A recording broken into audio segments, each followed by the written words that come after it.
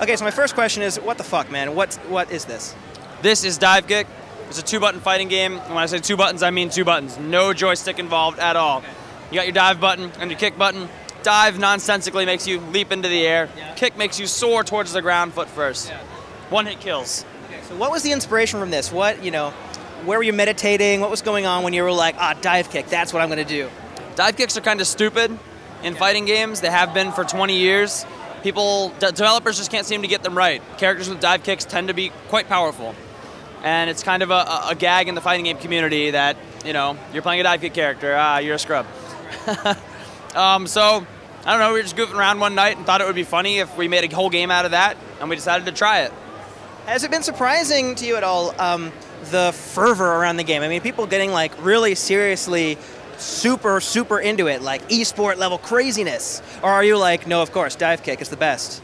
We welcome our new esports overlords. We're ready. We embrace you. Bring us the money. I think it was surprising at first when we were first developing the game. We knew it was fun, but we would bring in test groups and, you know, we'd schedule a 4-hour session. Hey guys, come to my place. Let's play for 4 hours and try to balance it. 14 hours later, dudes won't leave my house. They're begging me to buy the game. It's not even done. There's like 2.5 characters in it. And then we kind of knew we were onto something. And we just started developing the game farther, polishing and adding depth and trying to make it as fun and interesting as possible. So I always knew there was something there, but to see it explode like this is still pretty surprising and cool. Do you think it's weird that you've made, like, in some ways the most accessible fighting game ever, but then you've also included a ton of super in-joke, obscure fighting game references? Does that, like, are you, like, luring people in and then freaking them out? I think it's a love letter. You know, I'm lampooning something I love. And there's a legitimate piece of software underneath the jokes that anyone can appreciate. But I really like in-jokes personally. Because if I run into an in-joke that isn't funny to me, and I don't understand it, it's an opportunity to learn something about somebody else's culture or background or events.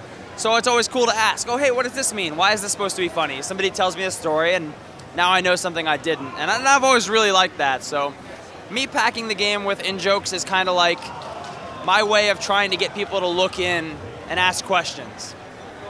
All right, man. So where can people purchase this game or potentially steal it from?